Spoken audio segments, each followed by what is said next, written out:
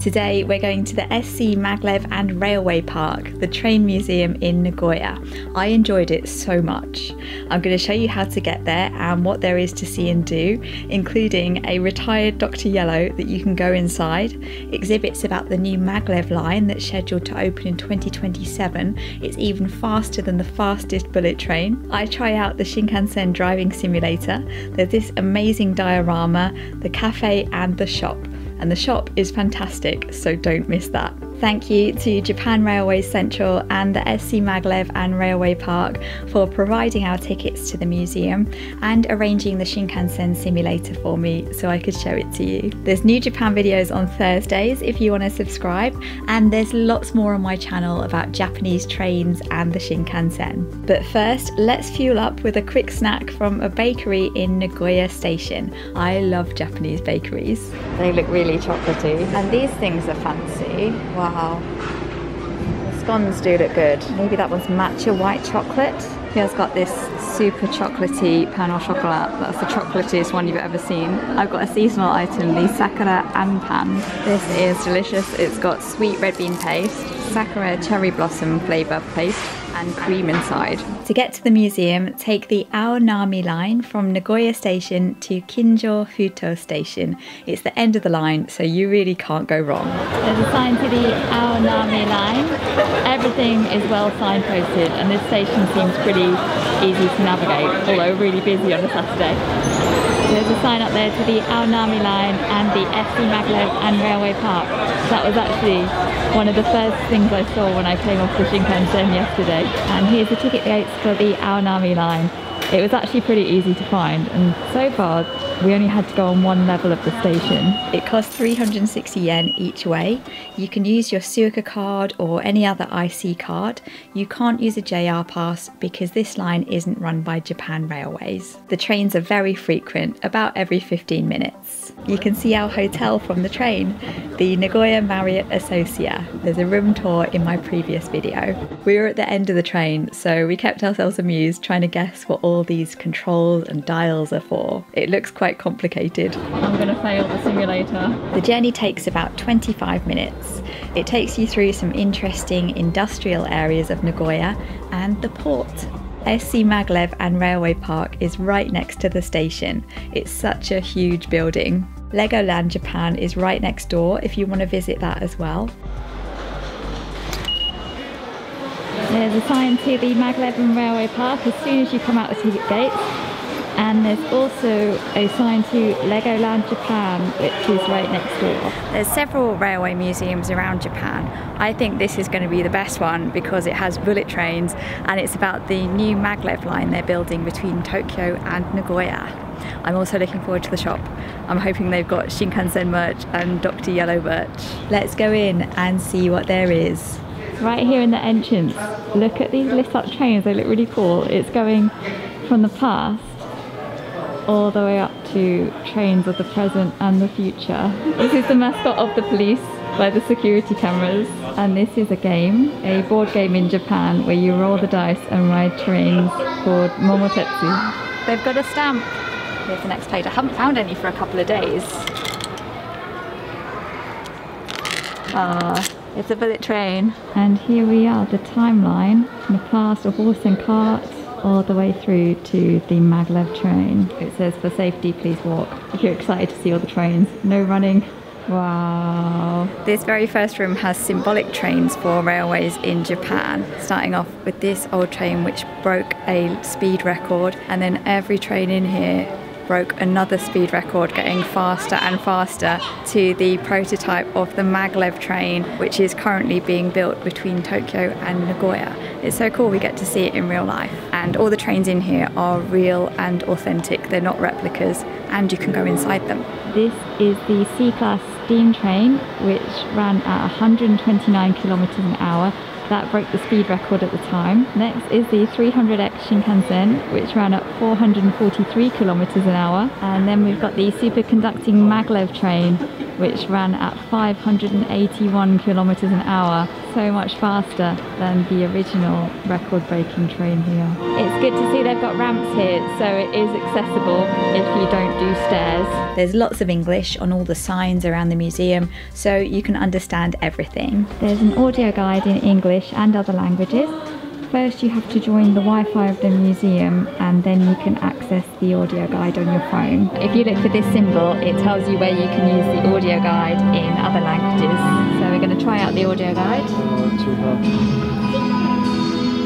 And then you've got numbers, which do you want to numbers on here? The top number is for the exhibit and then the one underneath is for the explanation. It's 01 and then 02. Yes, large guiding wheels. You could bring some headphones with you if you want to hear the audio guide more clearly with the music in the museum. It's amazing, you can go right up to all these record-breaking trains and you can touch them. The record was broken in July 1996. Currently the world speed record for a train, 581 kilometers an hour. The current fastest bullet train in Japan, the Hayabusa, runs at 320 kilometers an hour, so this is much faster. Here's the Guinness World Record certificate. Officially amazing. What a certificate to get, that is amazing. This section is the superconducting part of the train. At this point I didn't really understand how this works, but there are interactive exhibits coming up that explain all about it. It's crazy to think we're inside the train that broke the record. This went that fast. On to the main part of the museum, the Great Rolling Stock Hall. You can go inside these trains. There's a lot to see here. So as well as the trains in the middle, there's all these displays and exhibits all down the edge, showing you how various things work. And lots of them have buttons you can press or levers to pull so you can understand things better. This display tells you about a day in the life of the Shinkansen, what happens throughout the 24 hours, from the first trains going to the last ones in the day, and what all the different teams of staff do. It was amazing to see all the maintenance happening every day, and that's how they keep the Shinkansen running so perfectly. They don't wait till there's a problem, they check it every day to keep it running well. And how do they clean? A team of 50 people clean the whole train in 10 minutes. That's amazing. More impressively, they spend 10 minutes cleaning the train. Yeah, I don't think they do that in England. You can tell. So every night they do maintenance on the tracks. They replace the ballast or they replace the tracks when they need to. That was so interesting, seeing the old track being taken off and the new one being put on at the same time. It looked like it was really flexible, but it isn't. And that's how they keep it so safe. They say over 1,000 workers every night. Yeah. That's amazing, so many people. Yeah, they really do keep this running smoothly and safe. That's how the service is so good. Amazing. It goes into detail about features of the bullet train and how they make it faster and safer. It's fascinating to see how the bullet train network operates as a whole infrastructure. We're going to make an earthquake happen by pressing the button. Oh, there we are. Signal's being relayed. Oh, here we go. Earthquake. And the train continues. This is how the seats have been changed through the various models of the Shinkansen. How comfortable are Shinkansen seats? Answer, very comfortable. These were in the 300 series, then the 700 series, and the ones we know and love in the N700. Even these are pretty nice. These soft padded seats. This is more upright. They were better than the original. Can you recline them? I think there's a recline in the armrest there. Oh, there we are. And we've sat on these many a time.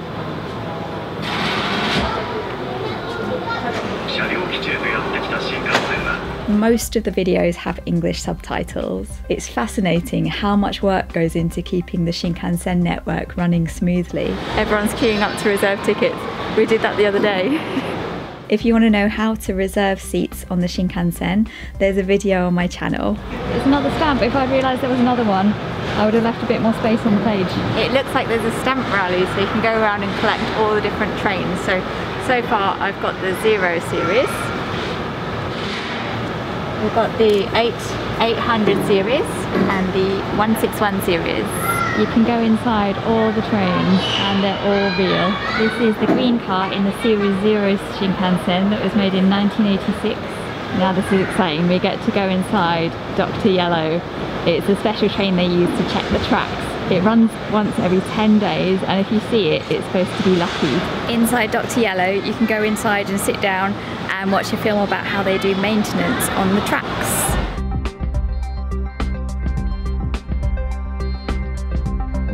Complete English mode. In the cafe you can get a Dr. Yellow lunchbox. Little did I know, the following week I'd see Dr. Yellow in the wild for the first time at Kyoto Station. It's Dr. Yellow! Is that really him? Or it? Amazing, that's so lucky, I didn't think we'd see it. Bye bye Dr. Yellow. This is their grandparents and now retired Dr. Yellow.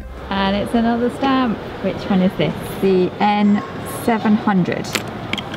Oh, there's the sheets for the proper stamp rally. I've just been collecting them in my stamp book. It's purple. There we are. This is Zurashi Mado, a mascot in the shape of a window on the bullet train who promotes travel on the Tokaido Shinkansen. So you're about to get run over. Why does the Shinkansen have little impact on the environment? It's good to see that over time the different models have become more energy efficient, even as they've become faster, and here's their carbon footprint compared to an aeroplane. When you're travelling around Japan, it's much more eco-friendly to take the bullet train than a domestic flight. There's a little outside section with the Shinkansen. So the cafe is inside, and then if you want, you can bring your food to eat out here inside the Shinkansen. And if you want to see what the green car's like, it's the car at the end of the train. That's the one we're in now.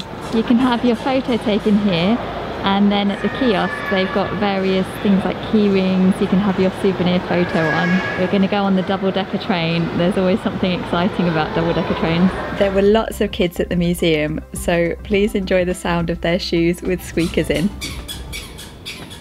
Interesting to compare this on the older train to the Shinkansen bathrooms we were on yesterday on their newest one. Here's the stairs to the upper level. There's 2 flights. Oh, it looks fancy up here. Ooh, it's the buffet car upstairs. There's the kitchen, and it's set out just like a restaurant.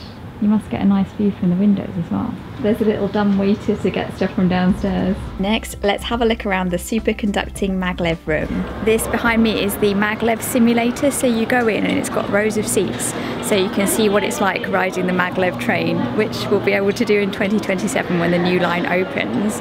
It started off going at the speed of a regular Shinkansen, which is about 287 kilometers an hour. Then it accelerated to Maglev speed, 500 kilometers an hour.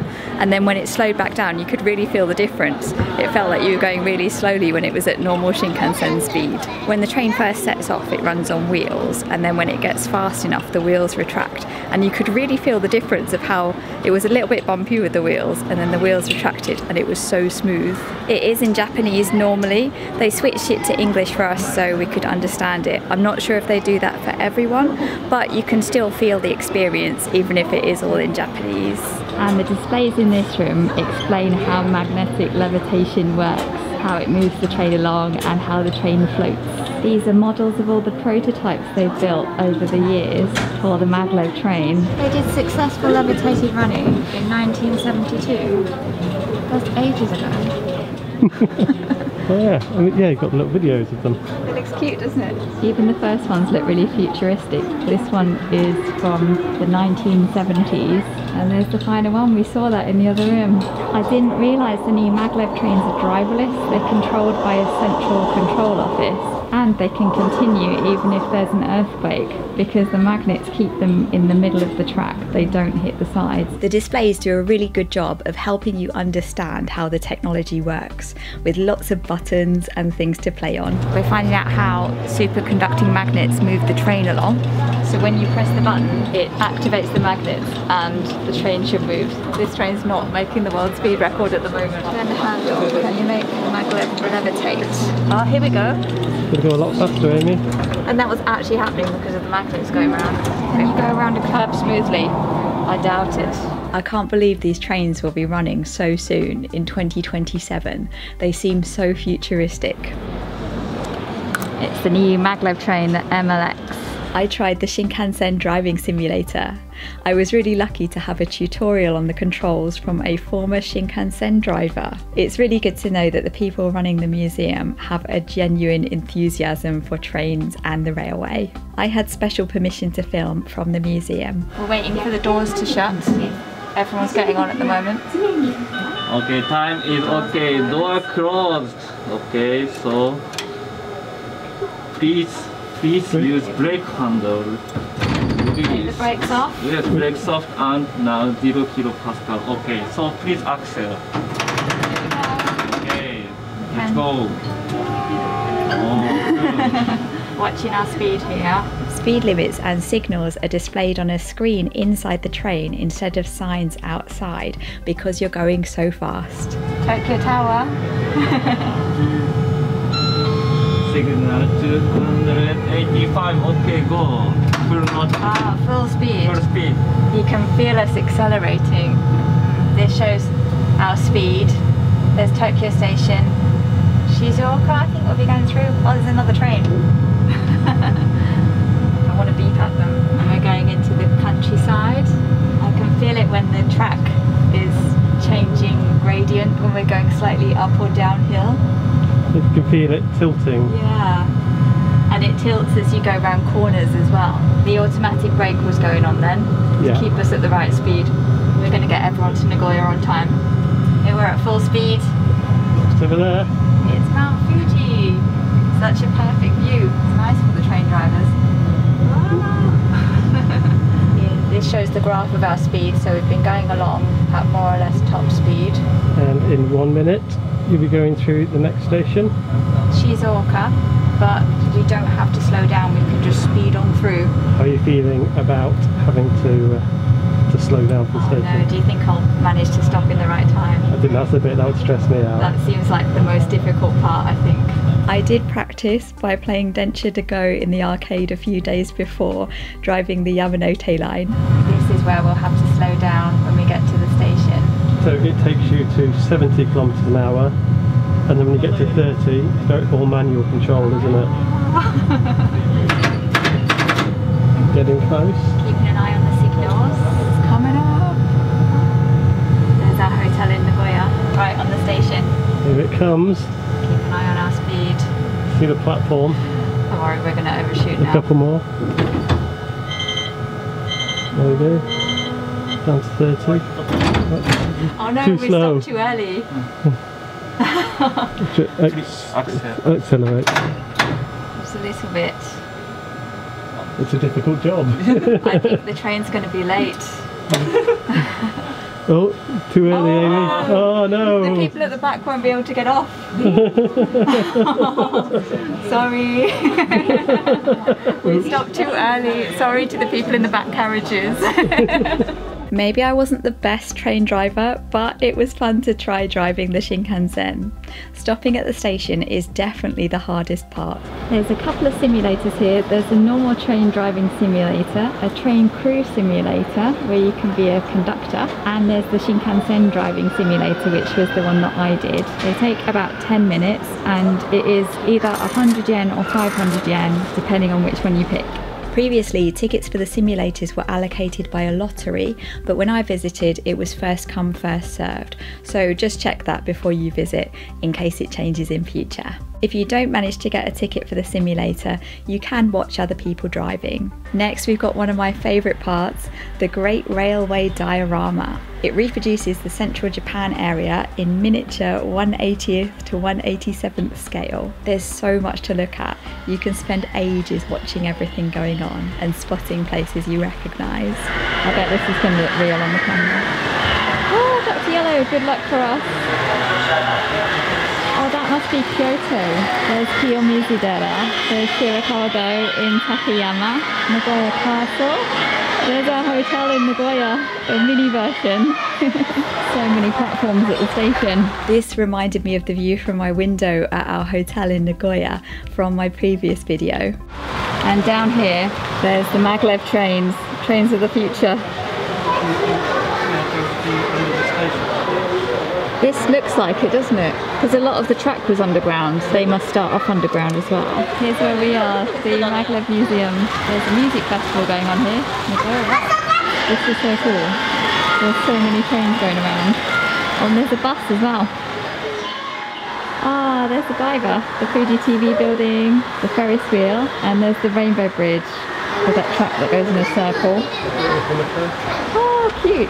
The Himiko is my favourite boat. It's designed by an anime artist. It runs between Odaiba and Osaka in Tokyo. The theme of the diorama is a day in the life of the railway.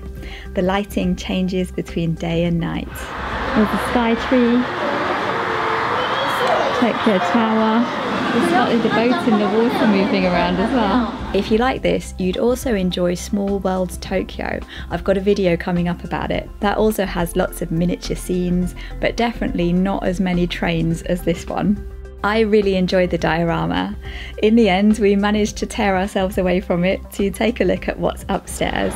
So from up here you can see the trains from old to new, and even today's M700 out the window outside.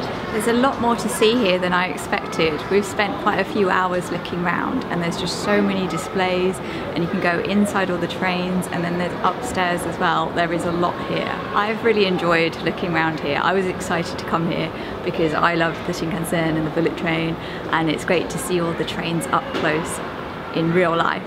I think even if you're just a little bit interested in Japanese trains, I think you'd enjoy it here.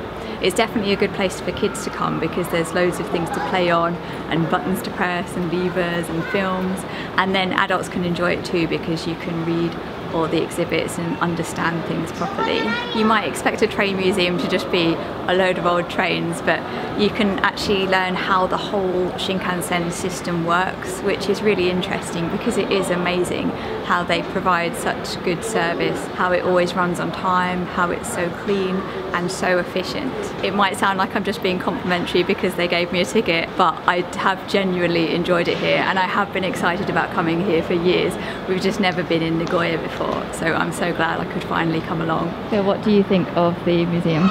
I've really enjoyed it. I'm surprised by how much I've enjoyed it. I was kind of looking forward to it because I like the trains and I like to see how they work. But there's loads here, and we've been here now for just over 4 hours, and I don't think we've seen everything, and I don't think we've been that slow either. No, and we haven't got bored or anything. No, I mean we spent the whole time. We spent half an hour in the train simulator, and we spent some time talking to the staff here who are all lovely. Yeah, there's just a lot to look at, and it's yeah, a really pleasant place to come. I can't really film it because there's a load of kids in there, but there is a room for kids to play in. It's got pretend ticket barriers at the entrance, and there's a little Shinkansen they can sit in, and there's play rail model trains to play with, and there's also a soft play room with a squishy Shinkansen slide. The cafe is called Delica Station, just like the kiosks on the platform at stations. Here's the menu in the cafe. They have Dr. Yellow water bottles, ice creams, crisps, and there's some bento boxes. And there's the Dr. Yellow bento box. Oh, they've got bottles of the different Shinkansen trains. They've got bento boxes. Quite a lot of things have sold out now. It's 3:30, so it's not really lunchtime. So if you want a bento, probably best to get here earlier at actual lunchtime. From upstairs, there's also a great view of those record-breaking trains we saw at the start.